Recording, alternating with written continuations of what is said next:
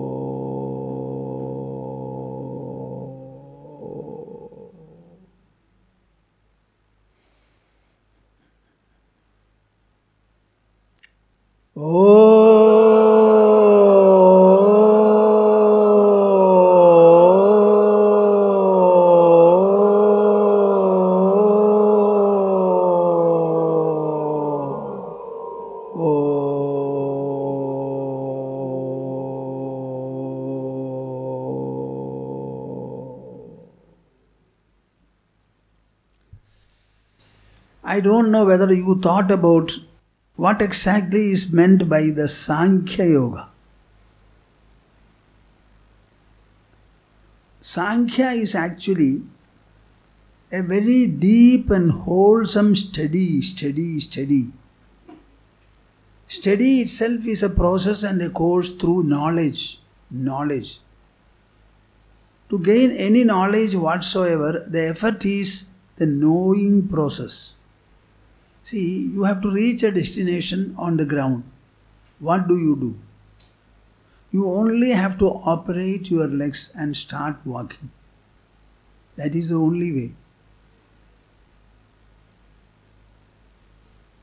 In the matter of knowing anything whatsoever, the process itself is knowing. It is not that you do some other process and then reach. Like for example, get into a vehicle and you simply keep quiet. Drive the vehicle and the vehicle reaches you. It is not like that. You have to exercise, employ your own knowledge mechanism, knowledge instruments, and by employing them you have to gain the knowledge. So it is called Jnanam Jnayam Jnanagamyam. What does it mean? Jnanam Jnayam Jnanagamyam. What does it mean? It is knowledge. It is the knowable.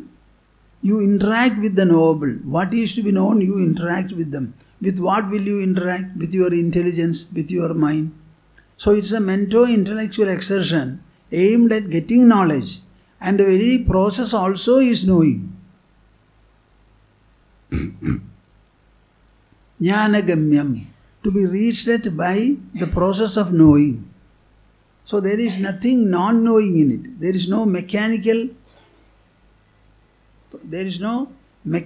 process there. There is no physical process.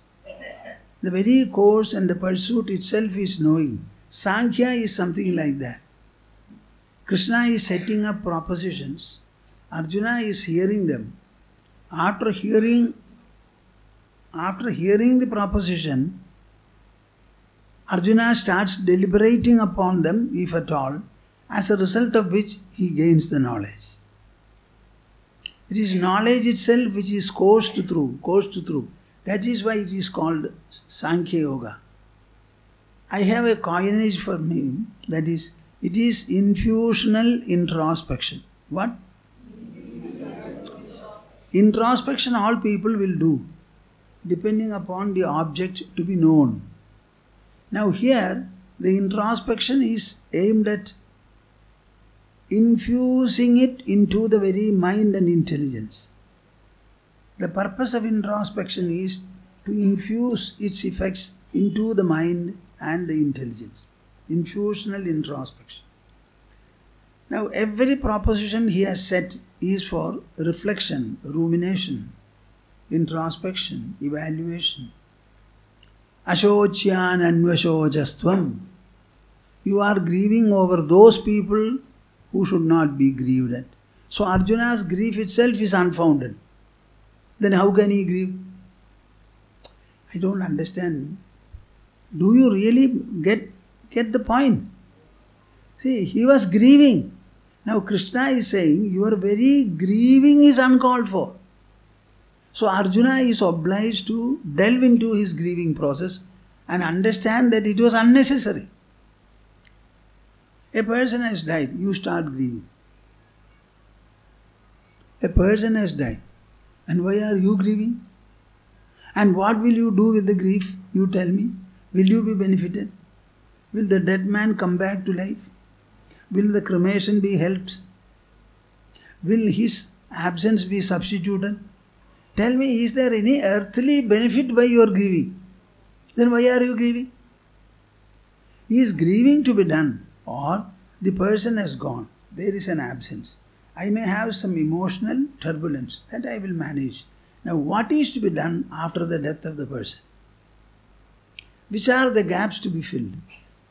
Which are the responsibilities to be taken up? Nothing should stop.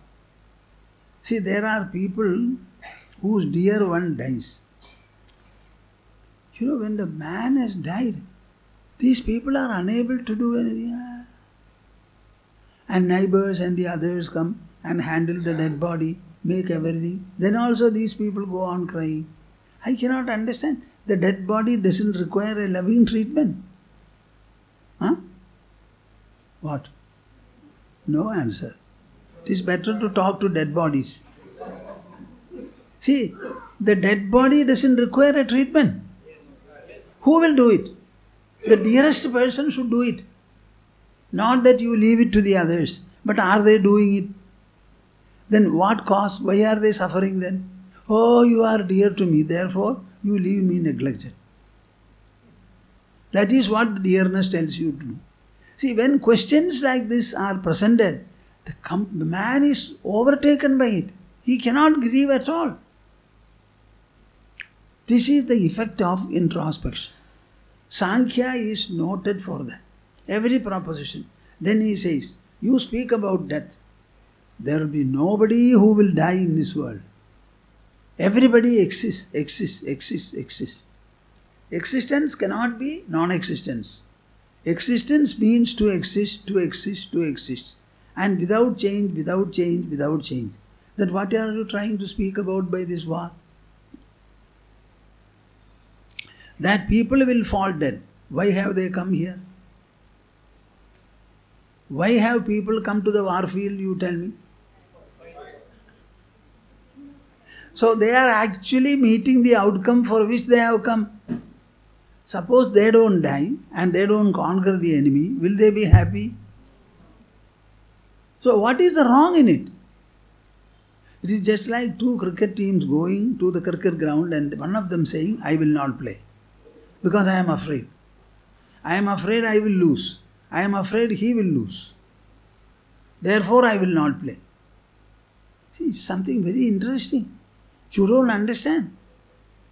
And this is an area which we have taken up. There is no objective scientific experimentation or research process will work.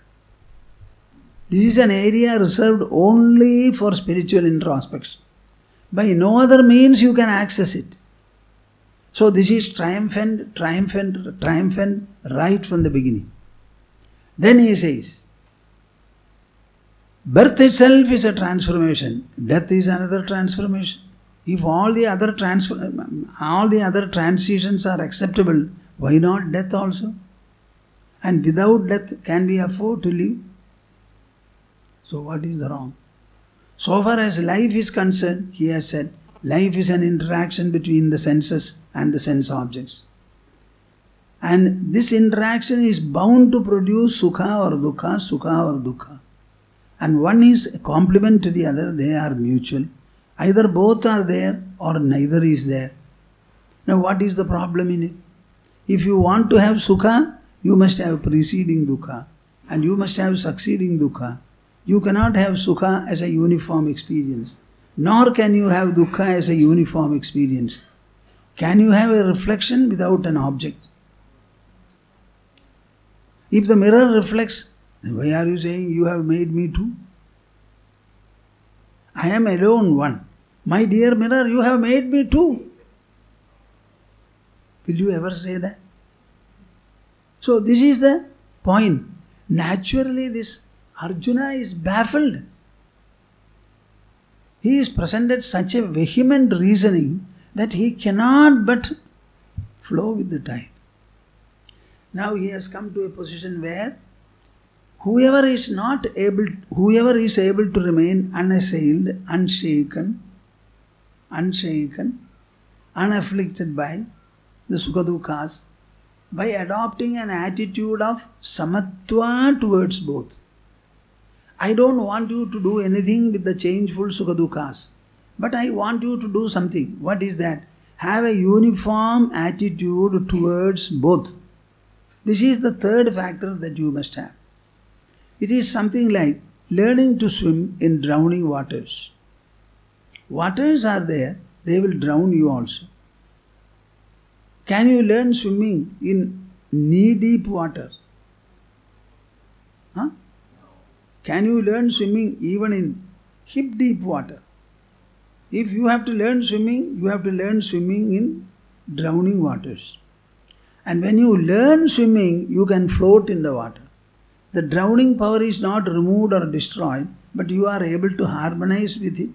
You will not be hurt. You will have the joy of swimming. Similarly, sukha-duhkhas are the turbulent water in the course of our life. Learn swimming. And what is that learning? What is the methodology? Sama-duhkha-sukham dhiram. You have to do nothing about sukha or dukkha. Let them come or go. But you become equal. So that evenness or equalness towards the changeful sukha-duhkhas is an attitude that you have to plant in your mind, preserve, protect, nourish and cherish. It is just like an ornament you buy, very costly, and you put it on your neck. This Sama-duhkha-sukham dhiram. This quality is generated by the intelligence, preserved perhaps by the mind. So in the intelligence you say, these are transitory, they will come and go, they are impermanent, and we have to be at home with them. Therefore, from now on, I will no more have a wish or a preference towards sukha and a resentment or dislike towards dukkha. Because both are equally necessary. Either both will be there or neither will be there. It is a knowledge that takes place in your intelligence. As a result of the knowledge, the mind starts imbibing the attitude of uniformity, equalness towards both. Now such a man is fit for liberation. What is that liberation? My dear Arjuna, you asked me, I remember it. Yat Shreyasya nishchidam bruhitan me. Say that. Tell me very precisely, decisively, what constitutes Shreyas for me. This constitutes Shreyas for you. Sama-duhkha-sukham dhiram. Bas, ho gaya. I think I can close up Gita and go away from here. The Shreyas is attained by Sama-duhkha-sukhatva. Say that? No. Sama-duhkha-sukhatva. No. Sama-duhkha-sukhatva. I am very ashamed. Shreyas is attained by Shreyas is attained my students are wonderful. Shreyas is attained by Sama-duhkha-sukhatva. Shreyas is attained by Sama-duhkha-sukhatva. He who is wise He who is wise to adopt and pursue to adopt Sama-duhkha-sukha attitude Sama-duhkha-sukha attitude has Shreyas. has Shreyas. This is the point. Here you don't create anything. You don't dislodge anything. You don't complain about anything. You welcome your mind. You welcome the sense-object interaction. You equally open your mind to have constant sukha-duhkhas. But you implant in your mind a concurrent attitude, namely Sama-duhkha-sukha. See, we have not disturbed anything. And sukha-duhkhas will be repeatedly occurring. In fact, there is no time in your wakeful state when you don't have either sukha or dukkha. So this Sama-duhkha-sukha remains uniformly as an ornament, as a reinforcement, as a decoration to your inner personality throughout the 17 hours of your wakefulness. Have you understood? Huh? I don't think. You should jump with the joy of knowing it. See, what have I said? You don't have to do anything. Understand life. Understand its impact. And allow everything to go on. And to help you to remain happy with all of them, simply adopt, pursue and strengthen one attitude of yours. As a human being, are we not expected to have better and better attitudes, better and better perceptions, better and better responses, insights, etc.? So this comes to you in the form of an insight. This is what Saankya does.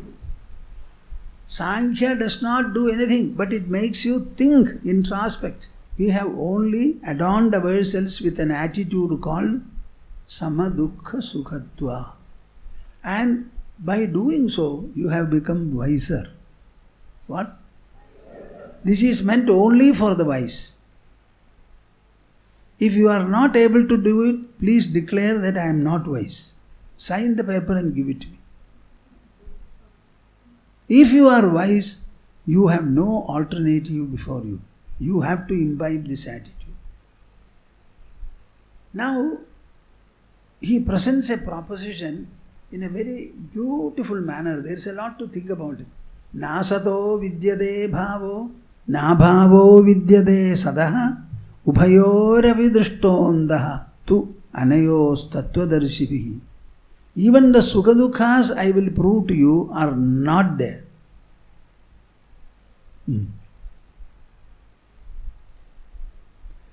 So he sets a proposition. Tattvadarshis, those people who are given to very deep and close and consistent introspection over the subtle truths of life, which cannot submit themselves to any kind of an objective scientific analysis. We can penetrate there only with our intelligence. Say, you have a thought in your mind. Can you ever see it? Can you measure the sukha experience or dukkha experience? Inside our body, whatever is transpiring, no access can be made to them by virtue of any kind of an objective scientific process. Let us be very clear. So the only way you can access it, buddhigrahyam adindriyam, as Krishna says later. Though it is beyond the senses, it is accessible to the intelligence. Krishna is activating the intelligence of Arjuna and making it reflect upon, and through that process, Arjuna is made to imbibe all the qualities that are required. So Bhagavad Gita is a discussion of the qualities and excellences of human life. The qualities and excellences which are relevant to the emotional mind and the rational intelligence. In addition, Bhagavad Gita also speaks about developing your will and wish. We have got something in the way of willpower, as people call. that will can be extended and developed to any extent, any extent, any extent.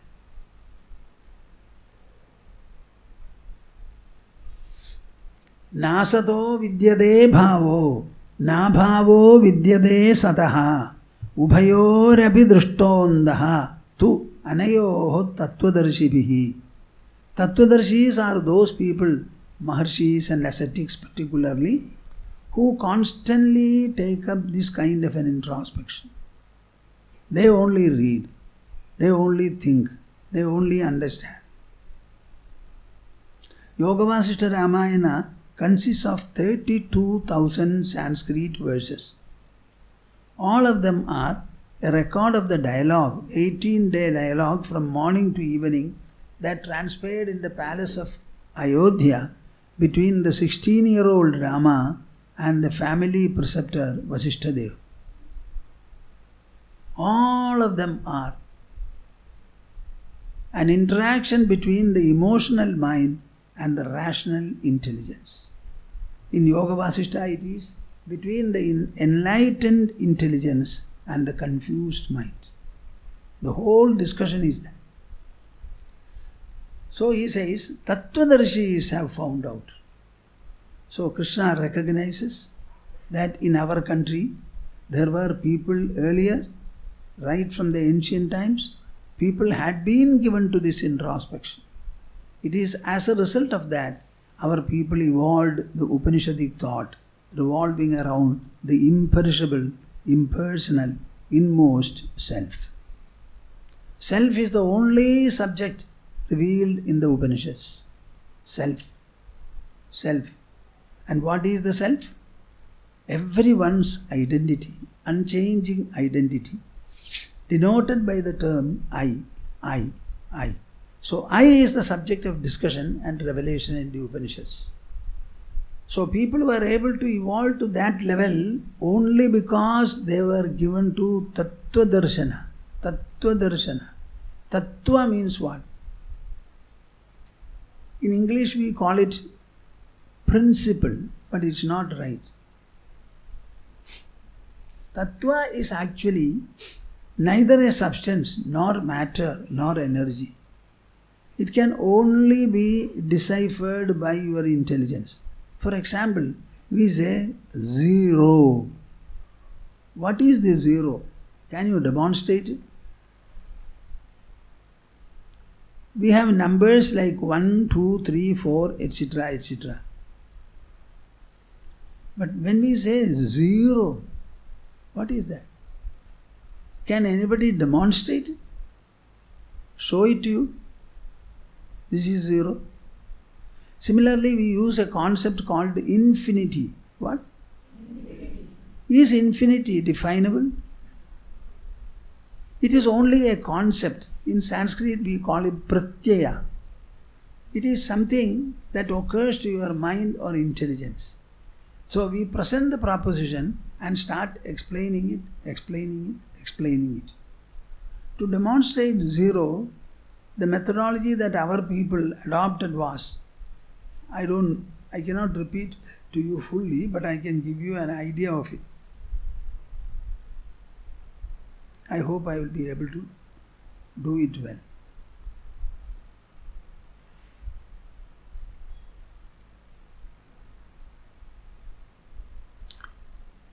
"16, I tell you, imagine 16, 1, 6. Are you imagining? Divide it by 2. You get 8. Divide it further by 2. Half it. Then it becomes 4. Take 2 away from it. Again take 1. Remove that also. What is left is 0. This is called 0. Now, is there anything called 0 there? But 16, 18, 10, everything we know. But 0 we cannot show. But it is a concept. All the others are visible, but this is invisible, but nevertheless meaningful and relevant. Similarly, we say infinity. What is this infinity? There can be smaller infinities and bigger infinities. Both, all of them are infinity. But what is infinity then? We cannot say. Infinity is a measure about which you can say nothing. That's all. Similarly, these are all concepts. They are postulates, mento-intellectual postulates presented before the people for them to think and deliberate upon. So he says, two propositions are there, Asat and Sat. What? In Kerala, in our common parlance, sometimes we scold people, he is an Asat. They are saying he is a useless man, troublesome man, wicked, etc. It's a blameful word. Asat. Asat. And the opposite of it is Sat. So Sat and Asat are two propositions. Now we will define the proposition. Nasato vidyate bhavo. Say that. Nasato vidyate bhavo. Asat is that which never comes into expression, existence, prevalence or presence. Asat. Asat means something that never comes into expression or revelation. And what is Sat? Sat is something which never goes out of expression. So Sat can never cease to be, and Asat can never come to be. Say?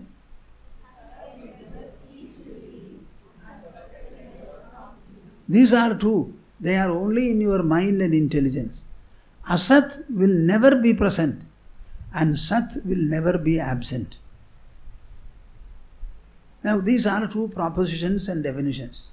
Now you tell me, when you compare terms, then what is the conclusion? The conclusion is, if there is anything existing, it has to be Sat. Otherwise it cannot exist. If we accept it as Sat, then it can never change or transform. What is change?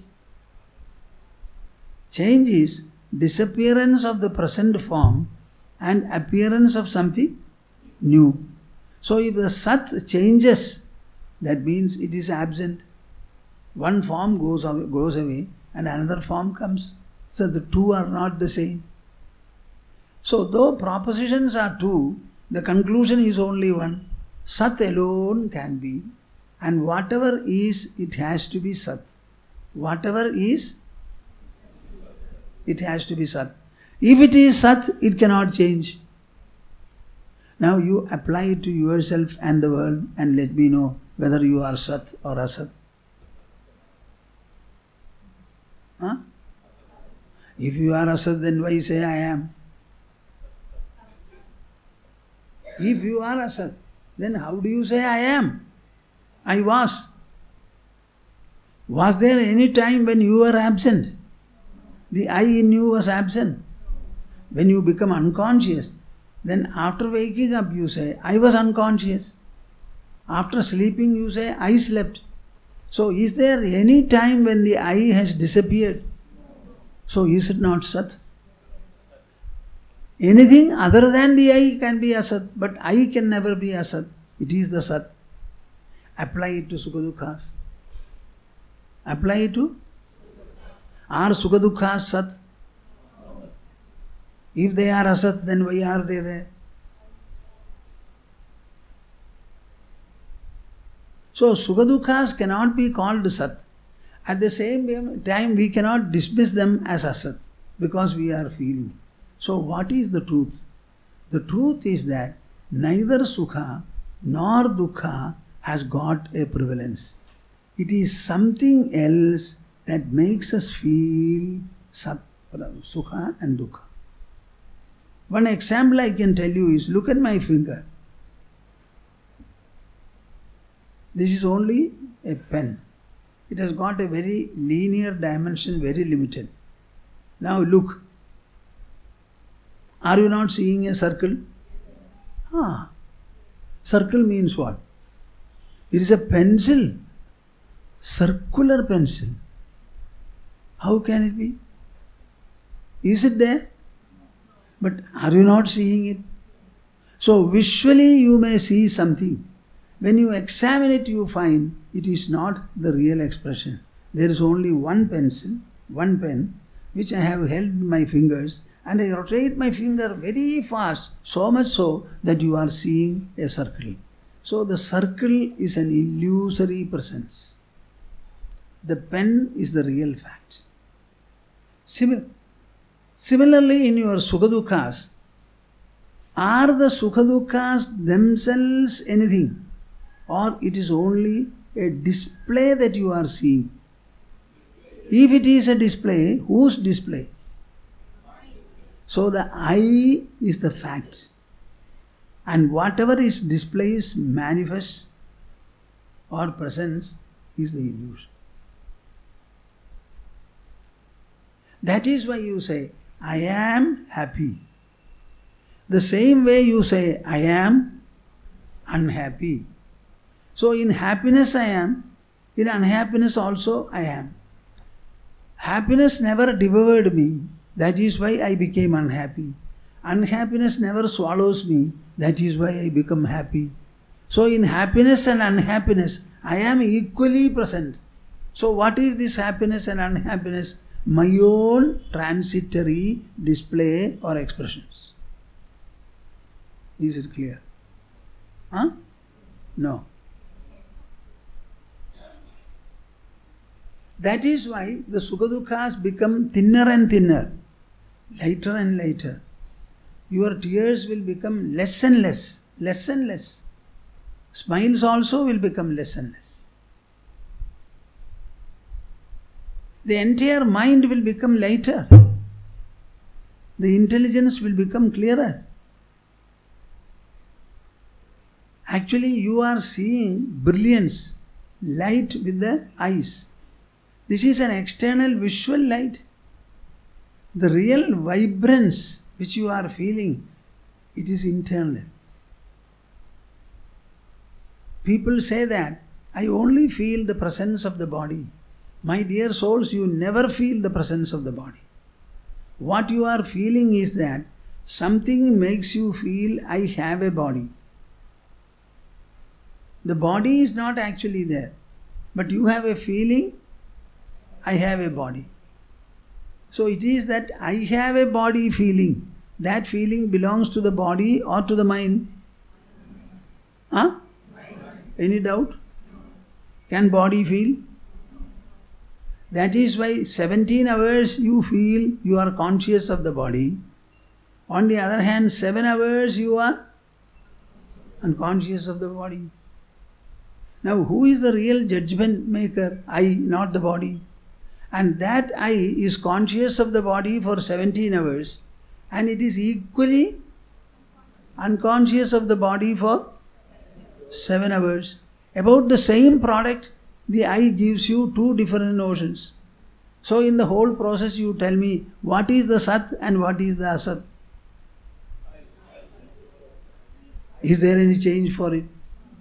So the I is putting up the display of Sukha and Dukkha. So Sukha-duhkhas are simply notional. Sukha-duhkhas are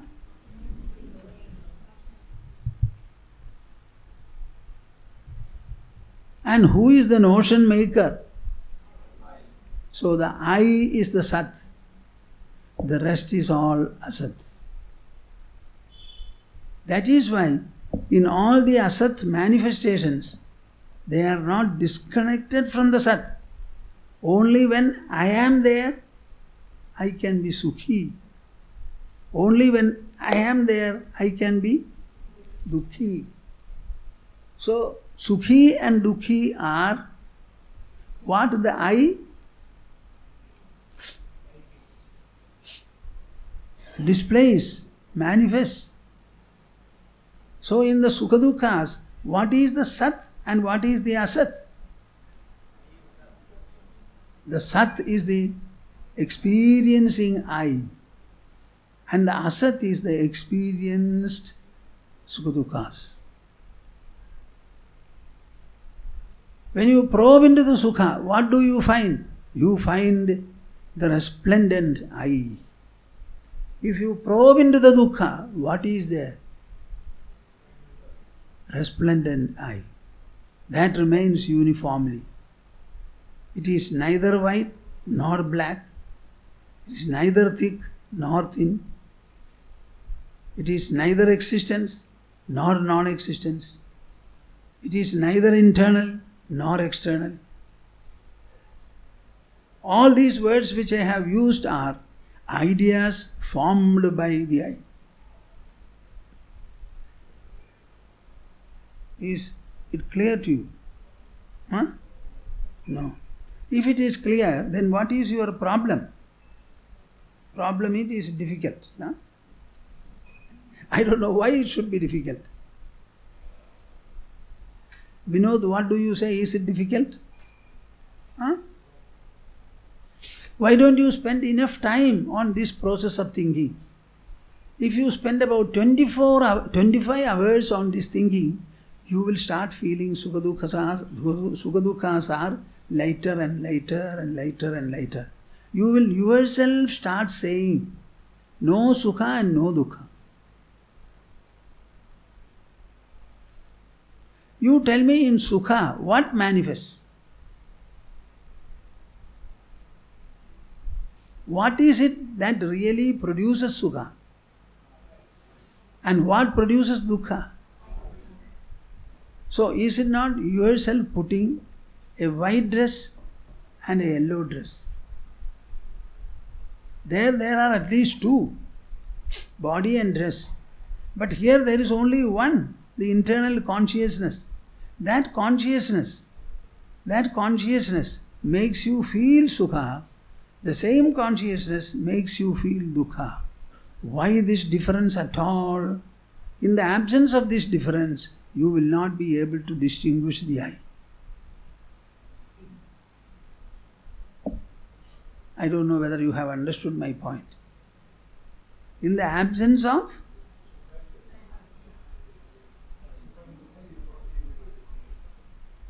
our astronauts, when they were going to moon, they went away from the orbit of the earth, far into. When they looked all around, there is no distance, there is no color, no brightness, no darkness, nothing they could understand. And they have to be told from below, it is about 5 o'clock, 6 o'clock, get up, go to the toilet, wash your teeth, have your breakfast, have your bath, etc., etc. They did not know whether eyes are there, and the eyes can see a number of colors. Suppose no color is there before the eye, will you ever know that you have the eye?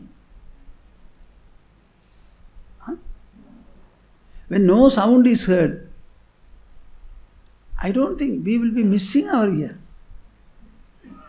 So all our experiences are interactional.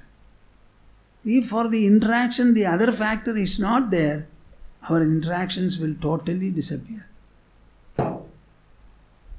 So if sukha and dukkha are differently not there, you will not be able to know that there is someone or some presence which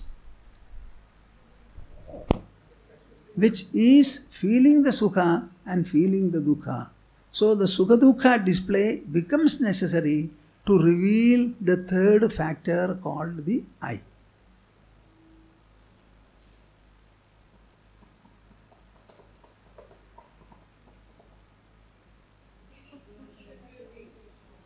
Sukha-duhkhas as distinct from one another, or should you have the viveka by having sukha-duhkhas? These sukha-duhkhas are there only to reveal the I behind them. See, my question is, by looking at sukha-duhkhas or experiencing sukha-duhkhas, should you run after one of them and hate another?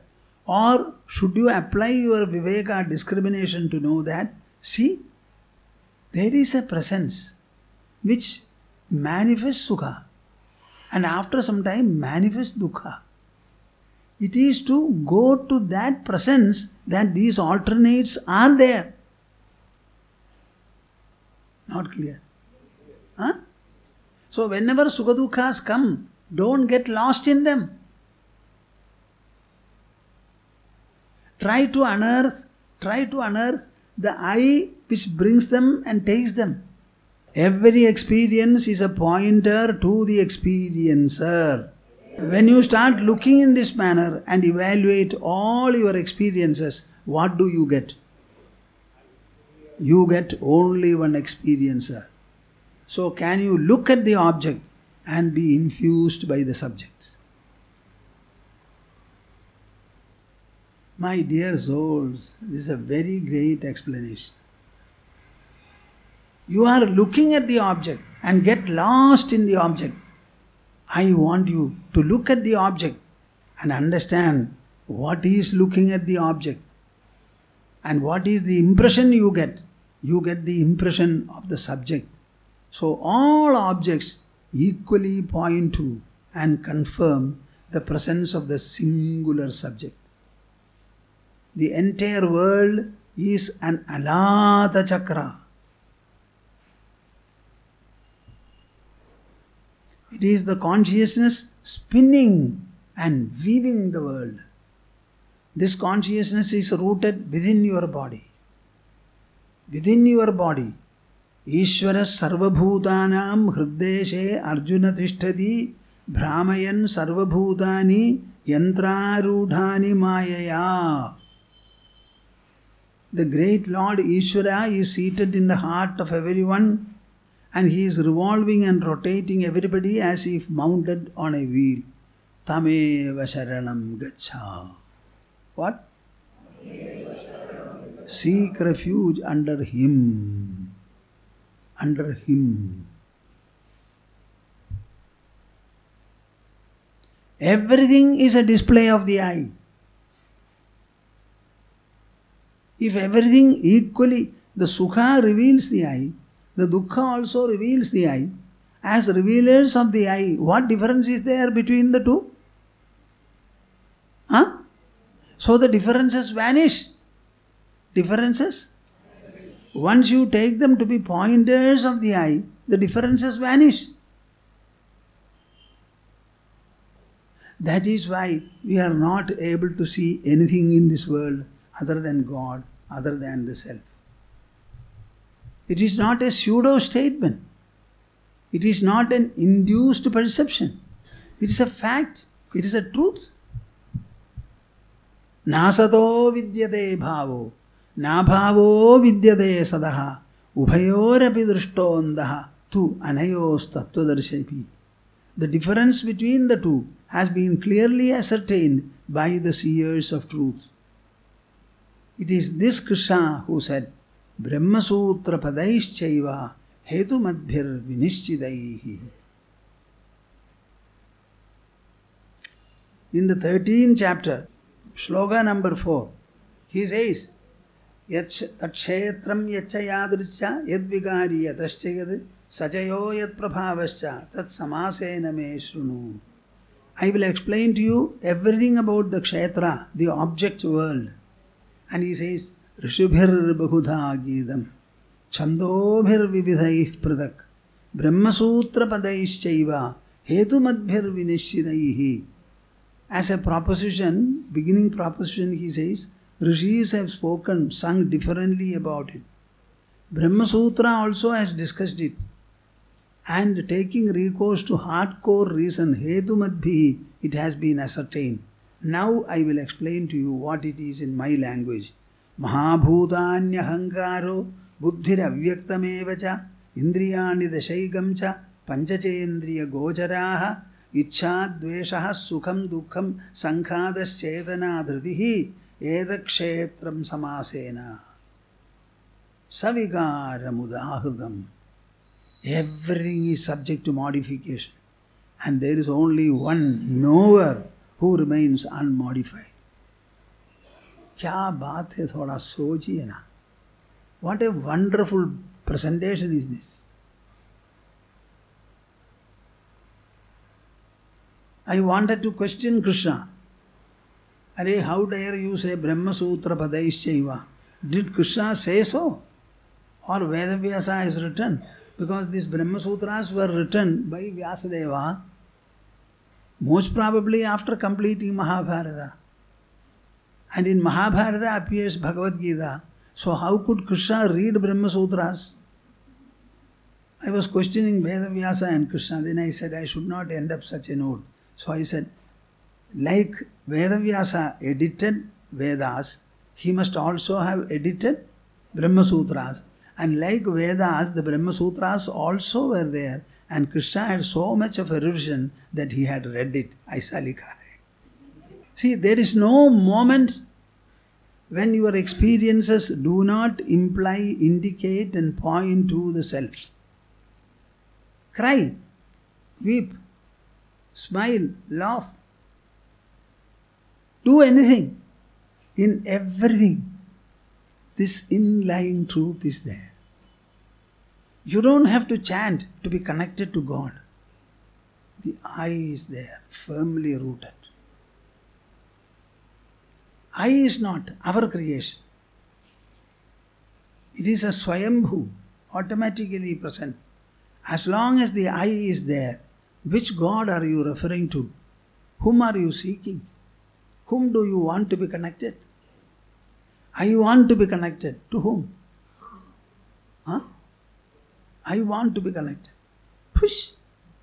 You want to connect your mind to, intelligence to. You don't want you to be connected to. Everything is connected to the I. It cannot get disconnected from the I. This is why I say, Brahmavid Brahmaiva Bhavati. What? A man who knows Brahman becomes Brahman. Knowing is becoming. You are already Brahman, but you don't know. When you know it, this I is the truth. So do I have to get it? Do I have to know it? Do I have to grasp it? Do I have to possess it? See, what is the verb that you will use with reference to I? Because all verbs are in connection to that subject. I know, I seek, I get, I have not got. I am the subject, I am the subject. Everything is descriptions, predications about the I. For the I, you need no predication at all. It is present, it is everywhere. Avinashitu tadvidhi yena sarvamidam tatam vinasham avyayasyasya nakaschit kartum arhadi. Avinashitu tadvidhi yena sarvamidam tatam. Know that to be indestructible. Know that to be by which all this is pervaded. What is pervaded is subject to destruction. India is one of the 10 countries of the world where we are being constantly or repeatedly subjected to the vagaries of nature.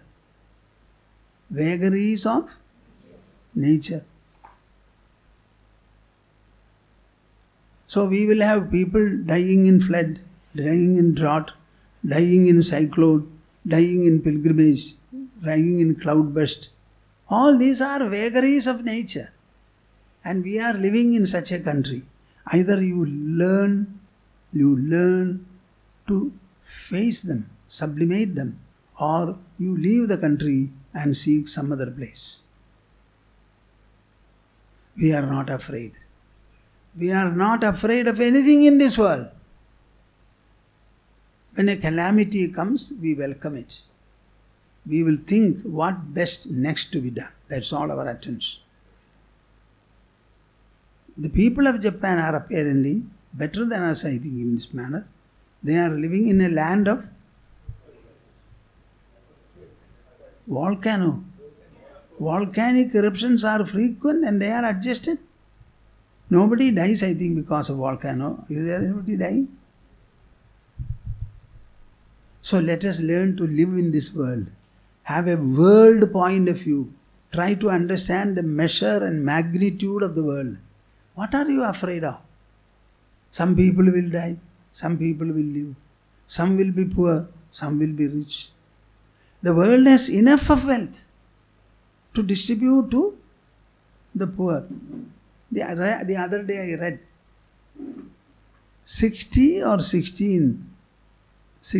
crores of people are under poverty in the world. 60 crores. What is the world population? 700 crores. Do we not have money to alleviate their poverty? We have. But we will not use it. Then you will say there is no machinery, there is no government. If you and I think we cannot alleviate, we must have the power. We must have the potential. So the government should take up the matter. There is poverty. It has to be eliminated. We want you to do that. And the government should become trustworthy. Very often people are asking, how can we give to the government? It will not be well spent. We are not sure. This reply should not come. In Sweden and other places they say, the tax is something like, is there anybody who knows it? More than 50%. And they say the people are happy to give it because the government looks after everything. When I went to America, we were living with Pankaj. There was some kind of a blockade in one of the drains. They will not allow the resident to do it. They say, inform us. We will come and do it. Don't do it yourself. Here there is no such government which will come and do. So we are bound to do. This is the difference. Nobody is unhappy that they are paying 50% tax. Because government services, education is free. Hospitalization is free for everybody, everywhere. So this suffering, poverty, it cannot be removed. Because it is not God-made, it is man-made. Man-made. So I wanted to say this point. This knowledge is so beautiful, so great, so wonderful, that in front of it, no problem remains at all. If we cannot resolve a problem, we will dissolve it.